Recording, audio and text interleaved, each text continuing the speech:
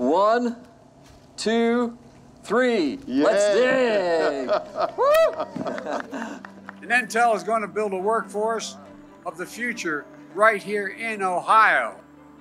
As you already heard, Intel committed $50 million to partner with community colleges and universities like Ohio State University, including Central State University, the only historically black university in Ohio, to build a pipeline for students in the semiconductor industry. I have the privilege today of representing the region's higher education sector, which stands ready to educate the workforce that Intel and its suppliers and customers will need. At the same time, we support new advances in semiconductor technology through our research. Providing intellectual capital and groundbreaking research for this effort is bigger than any one university alone. Ohioans are the heart of the new Silicon Heartland. Just think about it.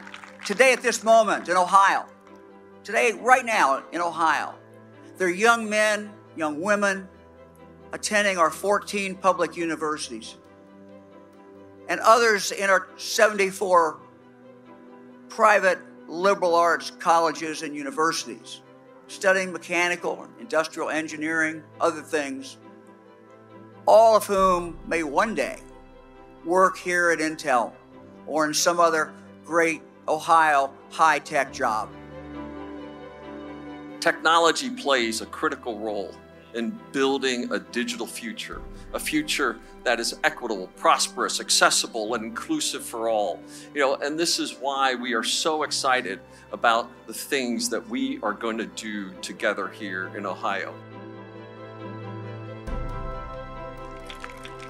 And that's what you'll see in this field of dreams.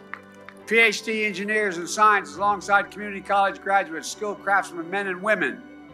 People of all ages, races, and backgrounds with advanced degrees or no degrees, working side by side doing the most sophisticated manufacturing that's ever been done.